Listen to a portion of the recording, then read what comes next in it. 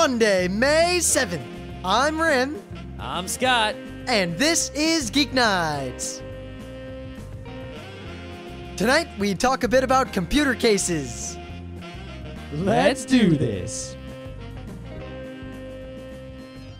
Most of the listeners may know that I take the train to work. I take the train from upstate New York down into Manhattan. I like how now that we live down here, what we call upstate New York has gotten progressively further south.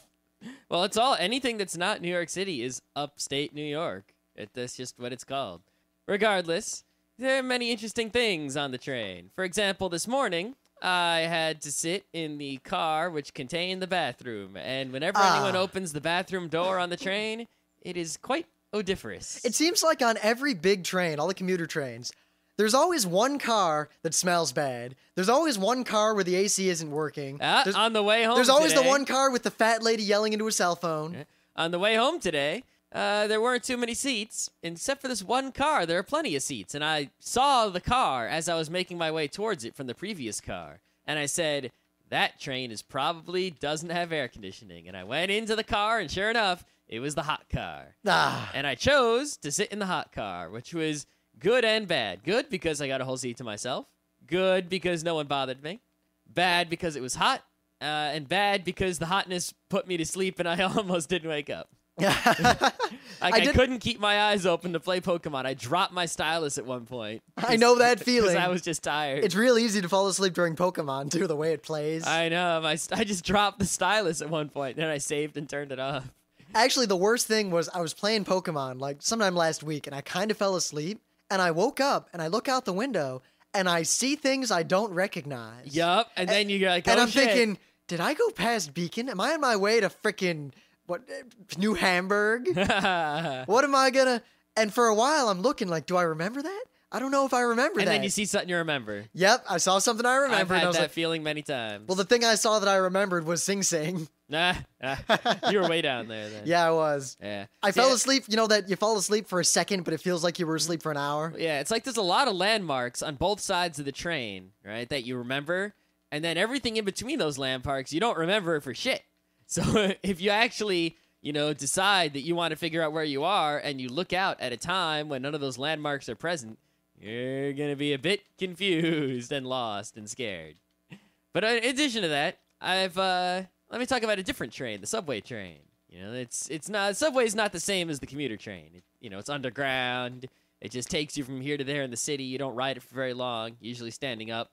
But I've got a new game on the subway. See, I take the local train, and I look out at my new game is when I'm on the local train, I stand there looking out the window of the door at the track where the express train runs. And without fail, about once a day, the local train will run next to the express train. And there's people in that express train over there looking at me. It's always kind of weird. It's not the kind of thing you get to see every day. Yeah. And I look at them, and I make sure I make eye contact and hold on to it. Maybe I'll make a funny face. Because there's nothing they could do. They're in another train. What are they going to do to me? I wouldn't dare maintain eye contact with someone I didn't know in the same car as me. Because they might be a crazy guy. They might be a crazy guy. I made that mistake once. I was sitting there with some people on a subway train, and this guy is just like grooving to himself. Yep. And he looks up at me, and I don't immediately avert my eyes. I just kind of look at him like, hey, you were grooving. He was the craziest motherfucking crackhead. Good God. Yep. Guy followed me around for a while. Yep. So I make faces at these people. And so far, I've gotten a nod and a smile. I'm trying to get like a funny face back, but we'll see. That's very similar to my very favorite pastime of whenever I see a little kid, especially if they're with their parents. The younger the better, but as long as they're old enough to be at least semi-sentient. When their parents not looking, I'll make some crazy face at them, and I'll stop before they can get their parent to look. And the conversations that these little kids have with their parents involve, that man something something. Don't bother that young man, or don't bother that nice man, or be quiet. And the kid, and as soon as the kid's like, blah, blah, blah, blah, and the mom doesn't believe him, and then the mom's looking away and the kid's staring at me, I do the face again and they go nuts. Because they don't expect some guy in business clothes with a pager and a tie on or whatever to make a funny face randomly. Yep. It's a fun game to play. Though actually, I've been having my own problems on the trains lately. With gas prices going up, more and more I'm seeing a lot of people trying to take the train to work. And they don't know how? Who don't know how it functions. And they get on the wrong train and they're fucked? Or they just don't understand, and they're trying to buy tickets at the ticket machine and holding the line up. Or they don't understand how the ticket works. They stand at the door like, how do I give my ticket to get on? Or where's the guy to let me on? The guy comes and asks for the ticket, and they don't know they needed one. They don't understand. They show them their credit card. They wonder why they have to pay more on the train. They bitch and complain. Yeah, a lot of people don't use trains often, cause a lot of trouble, and commuter people don't like them. Granted, I didn't know how to use the train once. The first time I used a train, and I figured it out. You get on the train. It takes you where you want to go. You get your ass off. The end. Make sure you get on the train going in the right direction, or you'll go in the wrong way. If you're in Grand Central, you can't go the wrong way. You can only go to the wrong place. All right. So what do you got for me?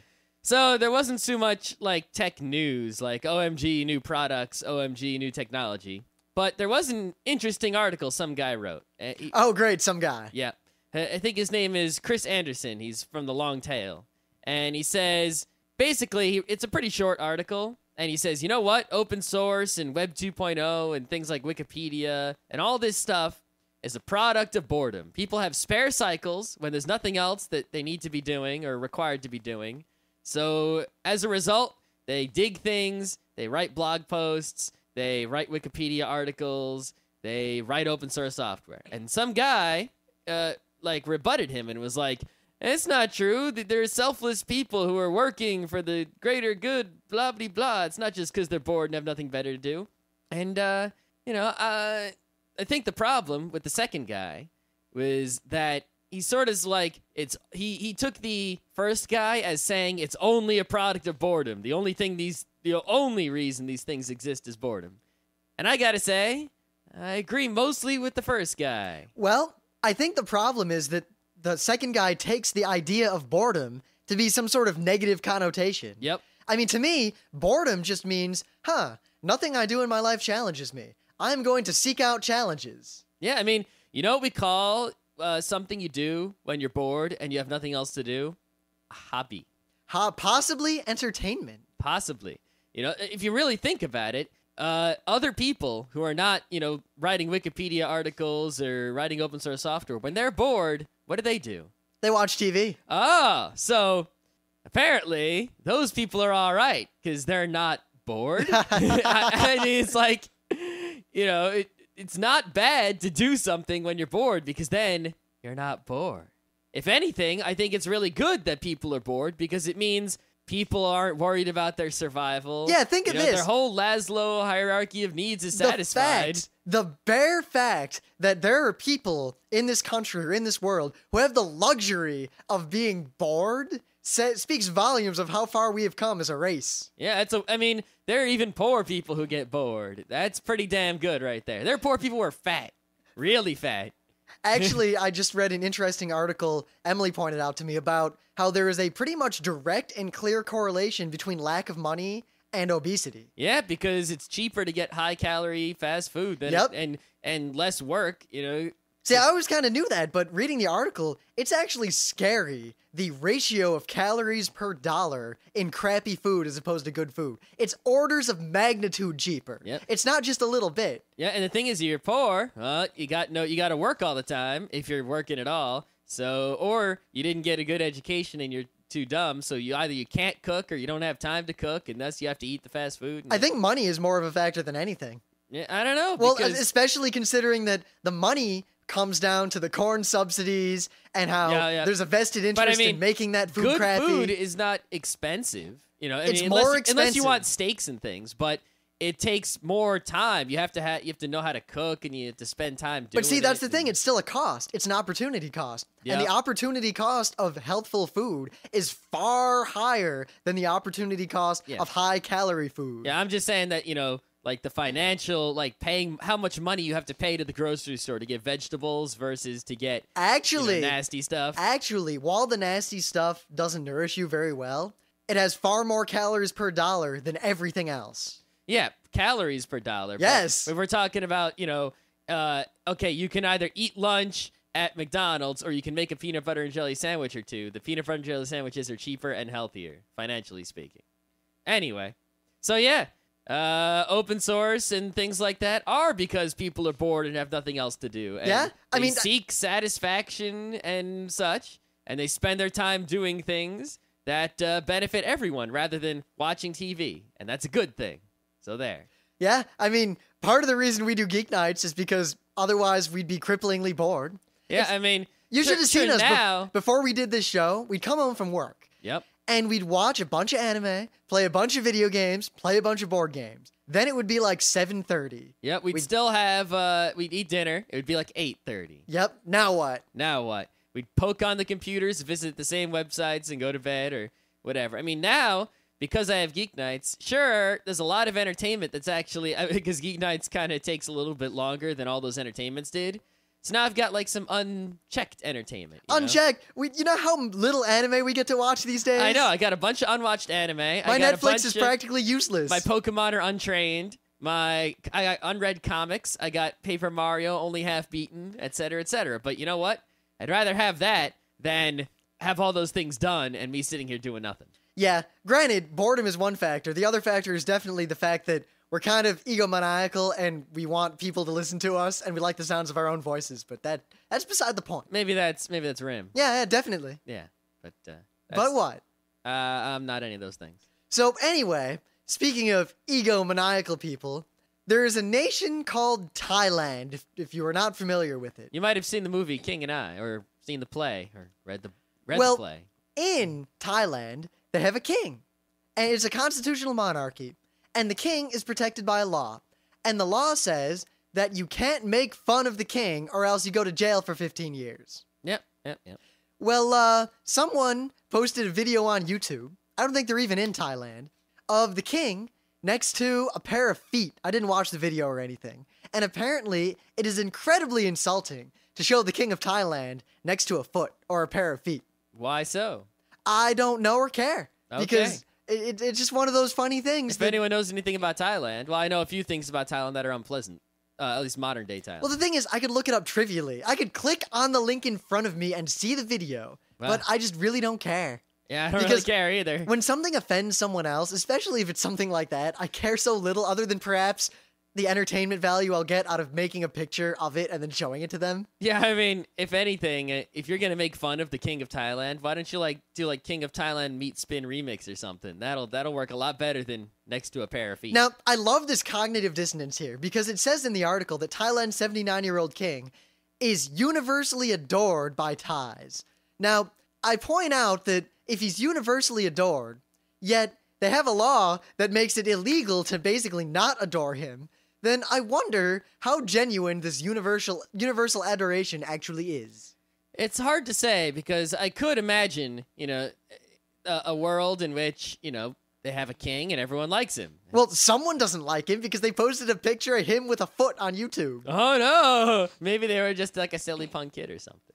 Yeah, well, the thing is, the king of Thailand, or at least the government, is seriously considering suing YouTube under these laws. Now, I don't know what they expect. Are they going to throw YouTube in jail? It's not like anyone who runs YouTube or, Google is going to just go to Thailand and serve time. Yeah, I don't think anyone from Google is going to be extradited to Thailand anytime soon. Even though that Australian guy seems to have been extradited to the United States. I don't know details about that one. I don't either, but I don't like it. So far, the only thing I've heard about that is you telling me when I got home. Actually, it was all over the news. But yeah, we'll have to get some info before we assume anything about it. I guess it bothers me whenever someone goes on the internet and sees something that offends them or that is in violation of their local laws, and they somehow feel that because it has affected them, that they have the right to tell the rest of the world who doesn't believe in their bullshit, doesn't have any law making it illegal to do this thing, and doesn't care what to do.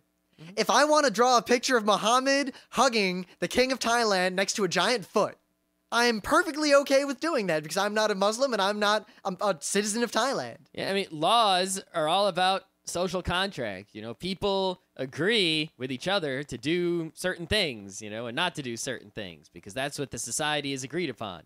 If some other society of people agrees upon something, well, they can all follow whatever they agreed upon and us people over here follow what we agreed upon. And if something that we do happens to fly over and bump into your society and you don't like it, tough shit. If you do something that happens to fly over and bump into us, tough shit for us too. Now, granted, not to say that I am in any way saying that cultural relativism is something we should strive for, because there are a lot of things that offend me out there in the world that people do in certain countries. And at the same time, I feel very justified in being offended by those things and doing everything in my power to end those things. But if something is media, just media, and it is put on to internet, you know, that giant Wild West of Futanari girls running around hitting people in the foot with Taiwanese kings, there's nothing wrong with that, and no one has any right to tell anyone not to put it up there. Yeah, just if you don't like it, don't look at it. Yeah. I mean, granted, Thailand... If you want, you can be like China and filter it all out. Yeah, we know how well that's working. Yeah, I mean, I'm not really too upset. I mean, sure, it's wrong. If I had my way, China would have, a free, wide open internet. But that's what China has done, and they're allowed to do that within their own country. And, it doesn't really hurt me. So, yeah. Of course, also, it just comes down to the very simple fact that if you were ever offended by something on the internet, you don't belong on the internet anymore. Welcome to the new world. Congratulations. The first 2 digits of the year are now 20 and not 19. Luckily, wake up. It's pretty easy to avoid things that offend you on the internet. I mean, if you're a person who can be offended, just don't go to any of the good sites, and you won't see any of those things. Just don't go anywhere. Don't go to FARC. If you just stick with Google News, you'll probably never be offended, except by actual real-world happenings. It always amazes me when I'll be on FARC, and there'll be a headline, and someone makes light of the fact that someone died due to their own stupidity in some sort of hilarious way. Mm-hmm. And then there's always that one guy who posts about how offended he is that someone had the audacity to make fun of something on the internet. What? That guy... I want to meet that guy. For all we know, it's just one guy, and he just has an account. It could be. It's FARC. It's probably just a guy pretending. See, it's hard to tell anymore. FARC is so full of trolls, but not bad trolls. I mean, there are bad trolls, but also good trolls, that I usually cannot tell if someone is trolling or just stupid. This is why when I read posts on the internet, like text that someone has posted on the internet, I take the collective body of work someone has written in their forum posts and emails and blog posts and whatever, and I consider that to be like a separate entity from the person themselves. What someone posts on the internet tells me nothing about the actual person whatsoever, and I assume nothing. The problem is a lot of other people do not follow this rule, so they'll read something I've written and assume a lot of things about me based on their interpretation of what I've done or written in some forum somewhere. Granted, I can say this. If you've ever posted a comment on a YouTube video, you're probably a bad person. I've posted comments on YouTube videos. Have you ever read the comments on YouTube videos? They're terrible. Posting on YouTube is like pissing off a cliff and somehow expecting that to affect the world. That's pretty much what it is. I've pissed off a cliff before, though, so hey. Sometimes someone gets wet. It's funny. Are you telling me that you pissed on someone? No. I meant metaphorically. Okay, because the two statements followed together. That one, you have pissed off a cliff, and two, it's funny when someone gets wet because of that. Well, that just reminded me of something similar. When we were in Israel, one of the activities we did on the... Pissing off cliffs? No, one of the activities on the trip that we did was rappelling, right? So we rappelled, down this hole on the top of a mountain into, a little cave, and then out the side of that cave, and then to the ground, right? In that little cave... you were basically ankle deep in mountain goat shit. All these little black pellets everywhere. Standing. Yeah, and that pissing on a cliff reminded me of rappelling into ankle deep goat shit.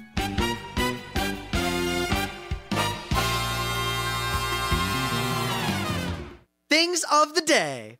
We had those dorm pranks a while ago, and they were pretty good. And I was hunting around looking for dorm pranks at RIT, and I didn't find anything worthwhile. RIT, so disappointing, not putting the dorm pranks on YouTube. So eventually, I was directed to a dorm prank that hasn't made it on Dig or anywhere. And they say, we take apart this guy's room in 25 minutes. He left his door unlocked. No big deal. All right. So I figure I'll watch it, see if it's good enough. I'm watching.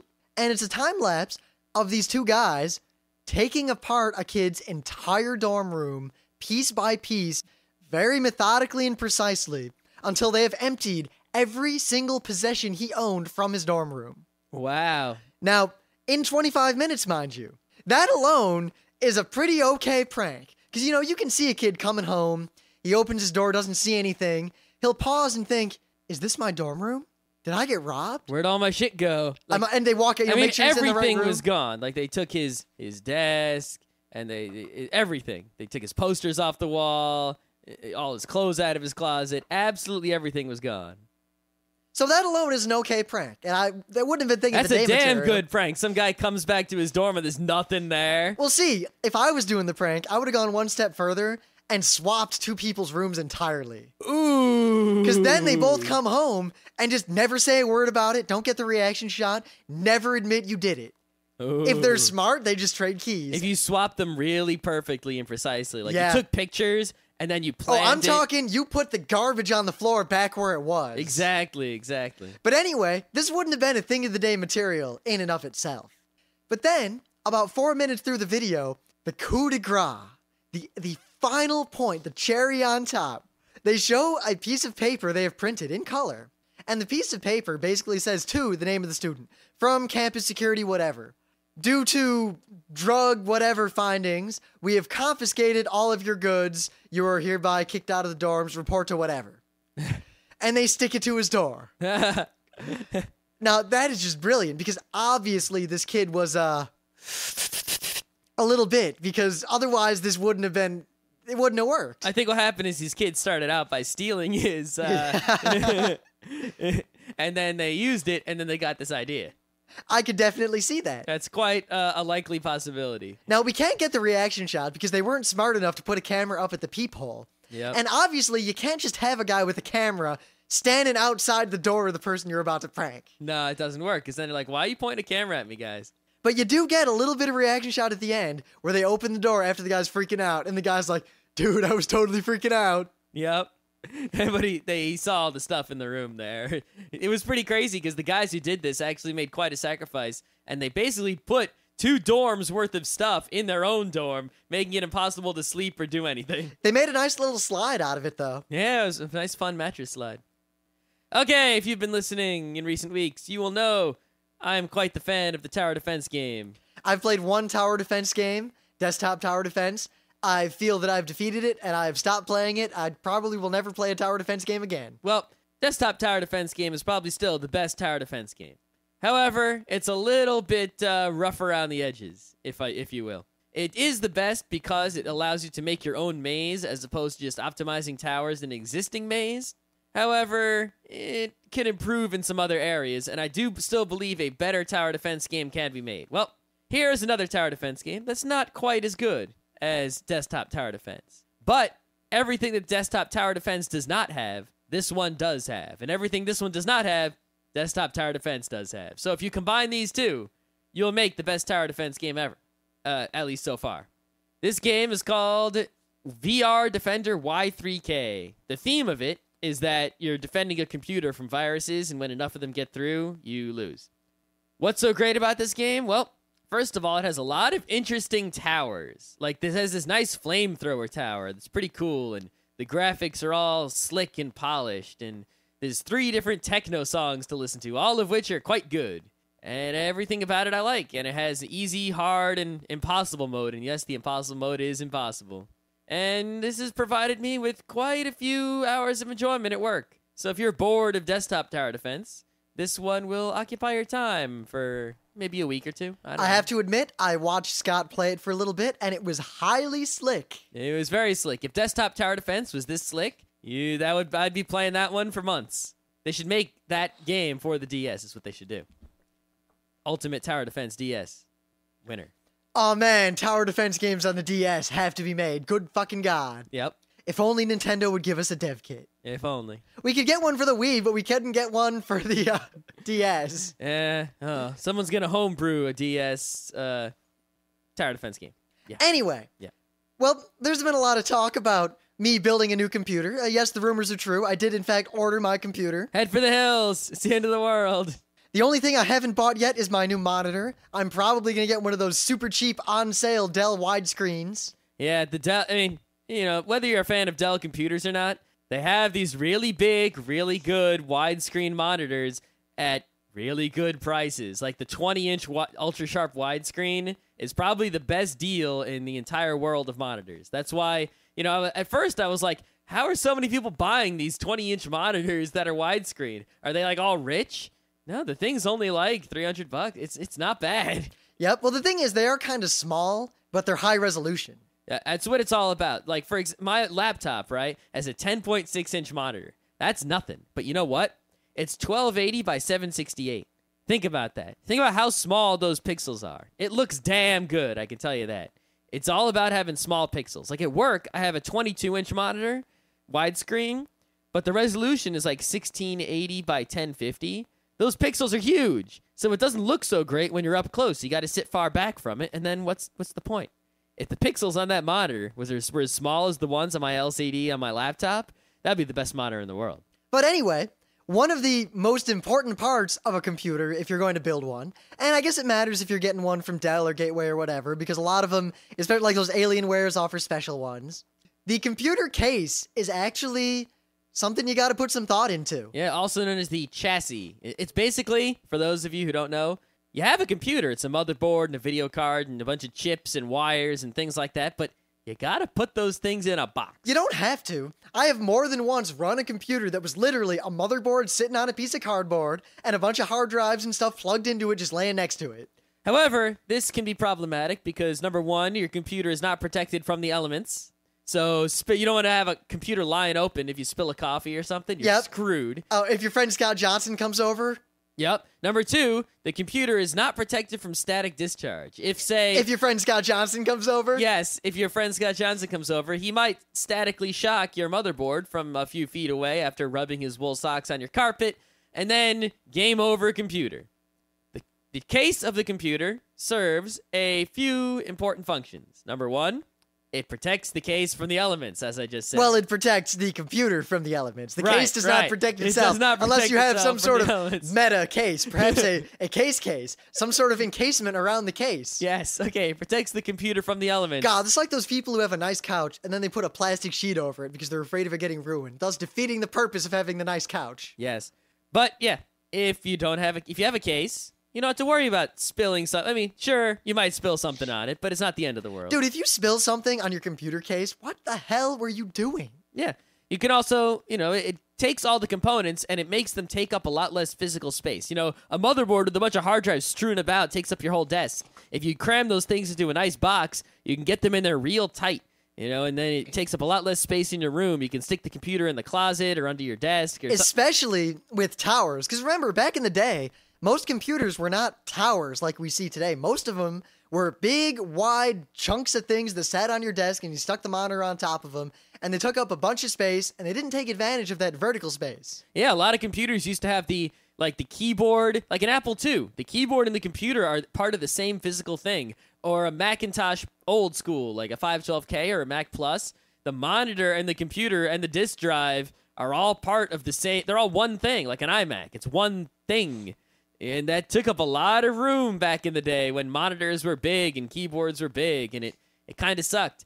Well, now that we have the tower, you can cram the tower somewhere far away, use extra long cables or even wireless, and just have on your desk a monitor, a nice LCD monitor, doesn't take up much room, a keyboard and a mouse, and have all the other stuff far away where it doesn't bother you. Now, the funny thing is, in terms of what kinds of computers geeks build, there was almost an arms race in terms of how big towers could be. And the conventional wisdom back in the day was get the biggest goddamn tower you can afford because you're going to fill it with drives. And nowadays, all those drives have basically become condensed into one drive or two drives. But yet again, more and more motherboards are coming with RAID, and more people are doing simple RAIDs in their homes to store their vast media collections. And we're going back to having lots of drives. Yep, but at the same time, while you're getting all these drives on the inside now, you don't need nearly as many outward-facing drives as you used to. I mean, the case I use for my current computer, my old one, is gigantic. It's absolutely huge. It has a whole bunch of open spaces in the front, the 5-inch bays, and 4 of them are full of stuff. I got my CD burner, I got my DVD-ROM, I got my zip drive that hasn't worked in God knows how long. Yep. I got my live drive. Maybe if I want some sort of card reader that takes up another one. But nowadays, you don't need all that stuff. No one uses zip drives anymore. Nope. Yeah, back in the late 90s, like the full tower was where it's at. You kind of needed a full tower, mostly because also a lot of motherboards are really big, and the design of cases hadn't progressed much because, you know, the standards for how these things worked were new. Up until then, people just made the entire computer as a unit. The case was designed for the motherboard, and all these parts were designed to go together. And you wouldn't just have, you know, a motherboard designed in such a way that any case could have that motherboard, or, you know, any motherboard could take any case, and any case could take any motherboard, and any drive could fit in any box. But we came up with standards for those things, and everyone followed the same rules, and now it's awesome. Yep. I mean, you might hear things like, oh, it's an ATX, or it's a micro ATX, or it's a BTX. Those are the standards that cases use in order to determine what kinds of motherboards can go in them. Yep. So if a case says, I can take an ATX motherboard, well, any ATX motherboard will now fit in that case. Guaranteed, pretty much. That tells you how big the motherboard is, where the holes are to put the screws in, what kind of connector for the power supply you'll have. You know, all sorts of stuff like that is determined by the ATX standard. Now, the original standard was AT. It stands for Advanced Technology. Yep, that was the standard set by the IBM AT. Ho-ho! Oh, there was a computer called the IBM AT. That's why we always talk about the places where we used to plug in mice and keyboards on computers before we invented USB are called PS2 ports, because those are the same ports that we had in the IBM PS2. Yeah, before that, we actually got a jackpot.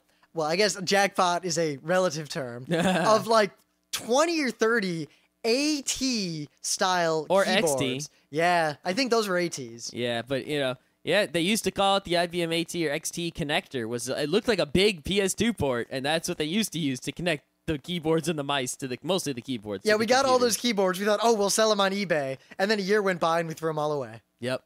Like all those bikes we got, but that's a whole other story from the one time we thought dumpster diving was a good idea. Yep. But yeah, ATX has been and continues to be the primary standard for these things. Yep, since pretty much the mid-90s when ATX took over as the standard. Yep. I mean, sure, there are some other standards. There's some BTXs out there. BTX is really only for, like, pre-built computers. And yeah. Don't worry about it. If you get a BTX computer, you didn't build it, so it doesn't matter. Yep.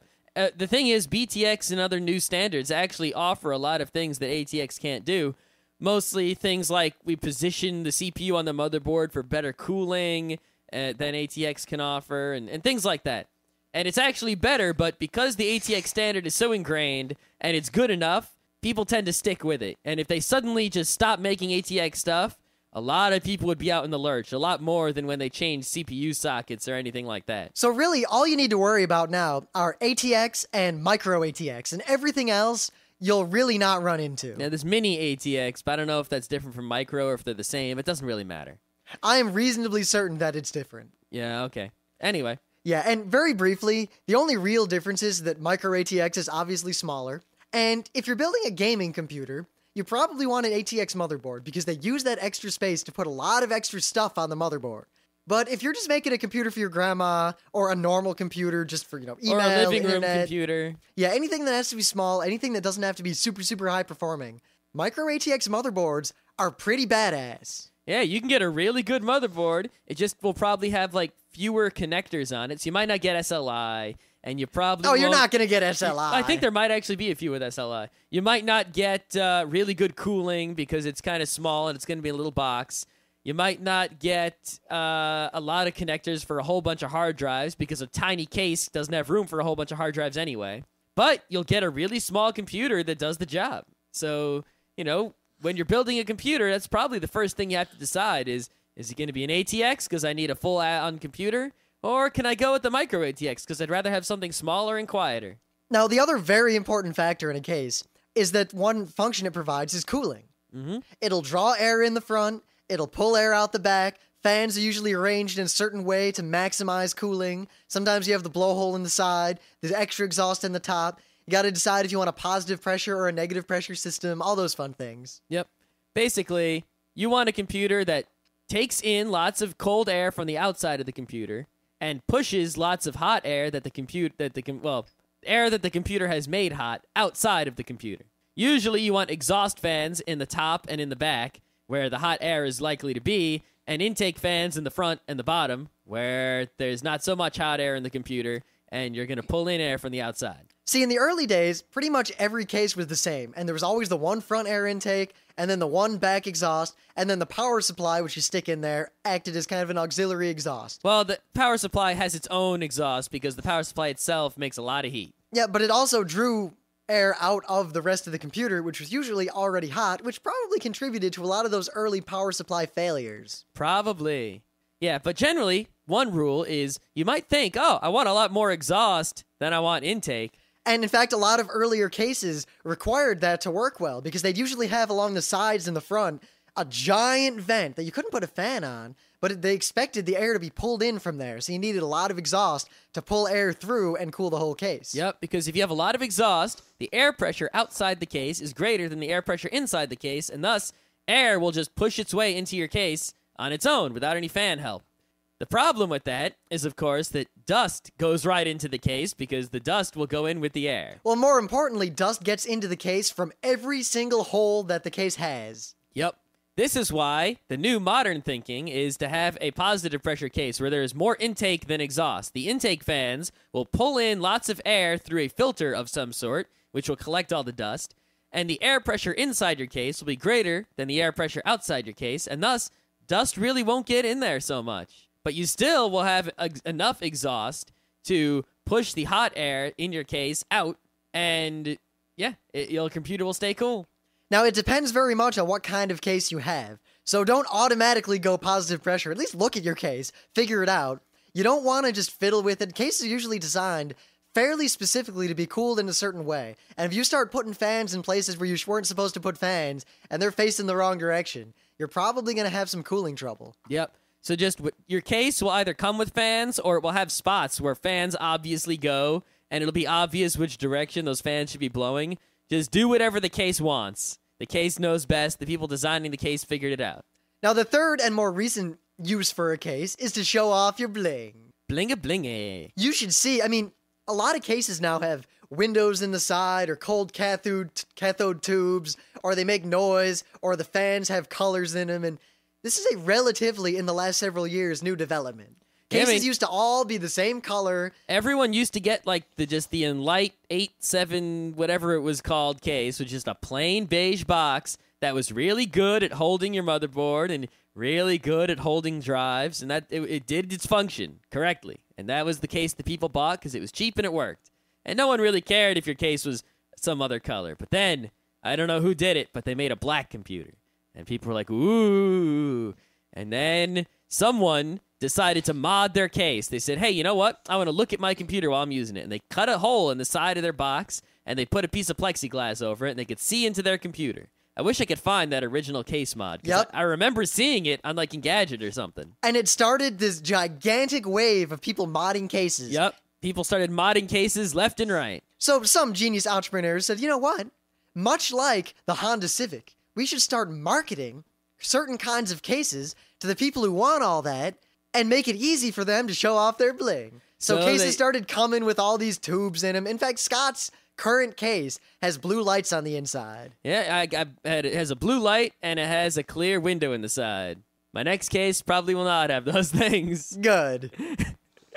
Yeah, I don't know what I was thinking. Yeah, well, the case I'm getting now is the Antec P180 Silver Cold Rolled Steel. Thing weighs a fuck ton, but it's plain, it's steel, it looks sturdy, and it's got the power supply in the bottom instead of on top. It's kind of weird. A lot of people like that. I'm not sure if it's going to be good, but I'm going to roll with it. The only problem with it, it's obviously a better position.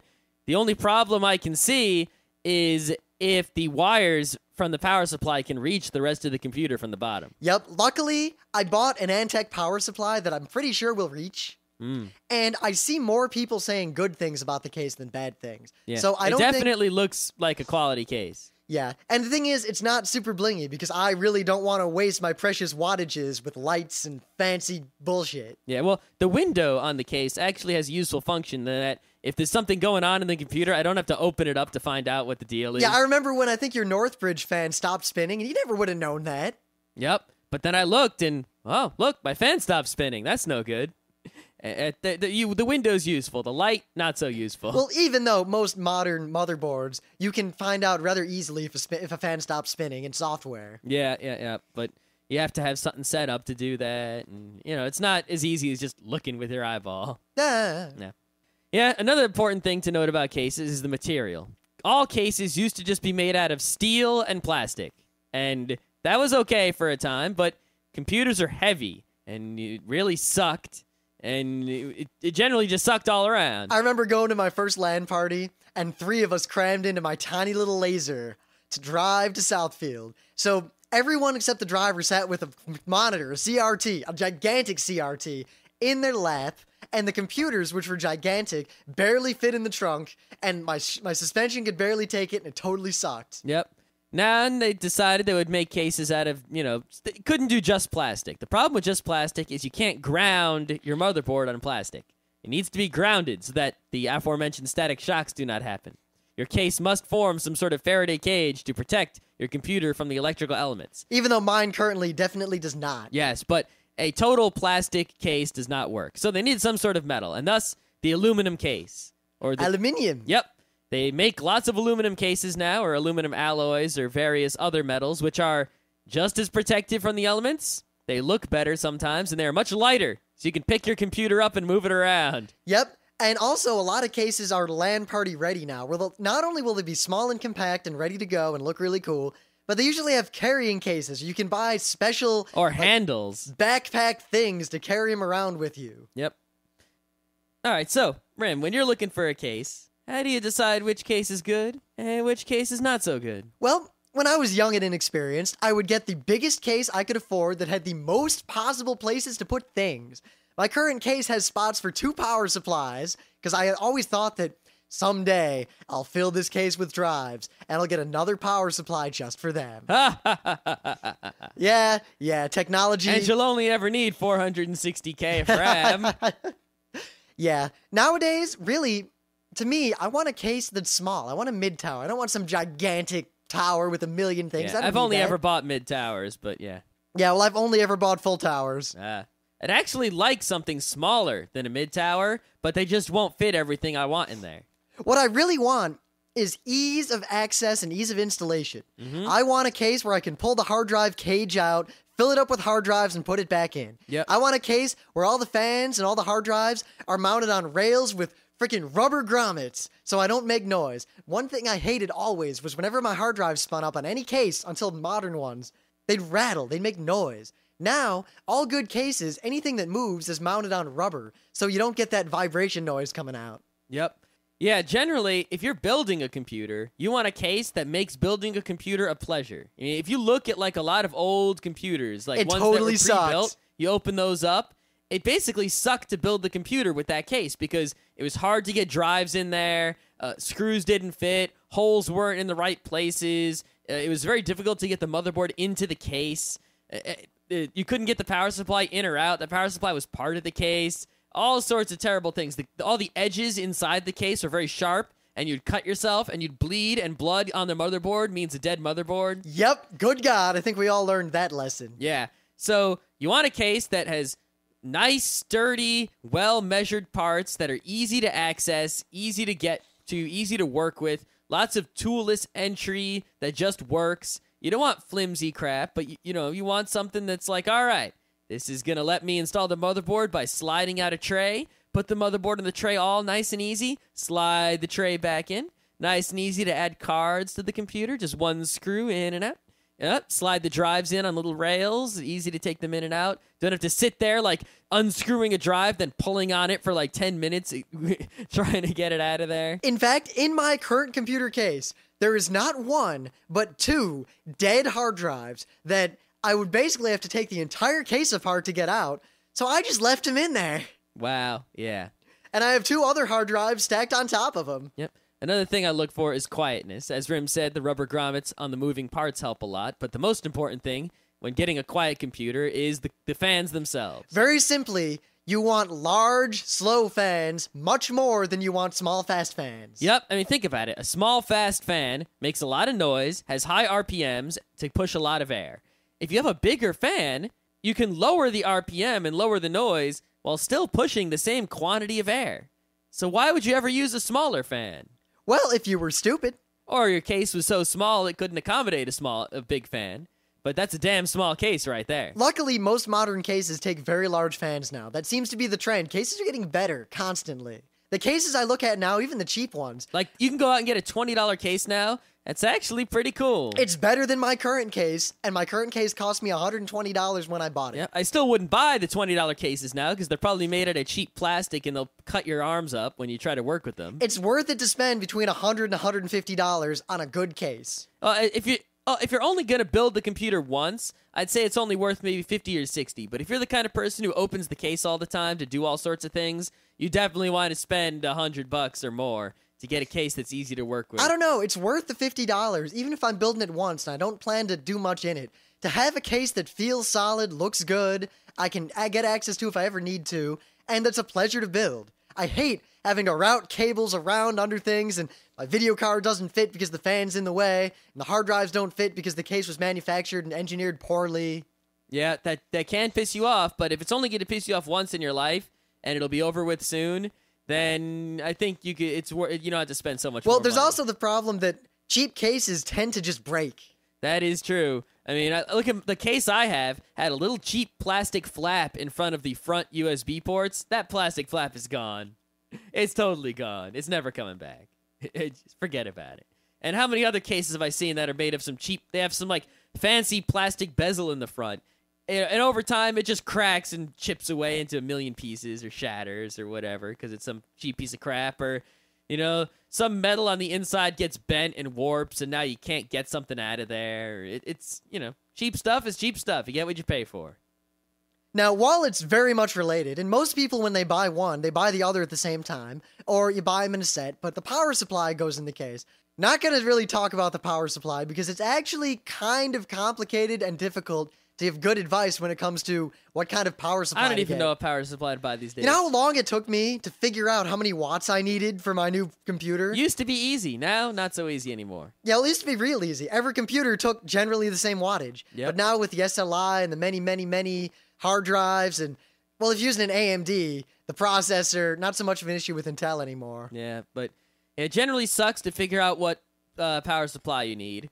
But generally, many cases will come with a power supply. Some don't, and then you have to go buy your own. So it's just a common pairing that you'll see. Yep, So and definitely factor it in. Yeah, when you're shopping for a case, make sure you check and see if the case comes with a power supply or not. Because you might want it to, you might not want it to, but don't go buying a power supply you didn't want, and don't go buying an empty case and then not having a power supply. Yeah, especially if a power supply that would suit your needs plus some other case is $100, or the case you like is $100, and you forget that now you got to drop another $100 on a power supply. Yep. Just something to watch out for, people. Yep. However, power supplies, much like cases, you get what you pay for. You're generally better off spending a little bit more money to get something that you can probably trust a little bit more. Yeah, but you're also got to be wary of a lot of scam power supplies where they say a whole bunch of marketing speak and the power supply is really not any better than any other one. Little hint, you don't need a 900-watt power supply yet. That's pretty much guaranteed. All right, so that should inform everyone about the trials and tribulations of computer chassis and cases. We should probably do a show in the future on all the actual tricks of, how to get jumpers into the right places. Not so much on the motherboard, but when you're putting a computer together. Yep. Or how to route cables properly. Yep. So now you should know, if you're thinking about building a computer or whatever, how to buy a case that will suit your needs, and how to not buy some piece of junk that will make your life miserable. Basically, just look on Newegg, look at cases, find one that looks good, look at the pictures of the inside. Don't read the specs other than making sure it has the number of things you need. Look at the case itself. Look at pictures of it. Does it look like it's easy to take apart? Does it look like the cages come out? Look at the reviews. People who have problems will tell you they have problems. Believe me, they will. Mm-hmm. Yep. So, computer case. Perhaps one of the most important parts of the computer. And yet often the most overlooked piece. Yep.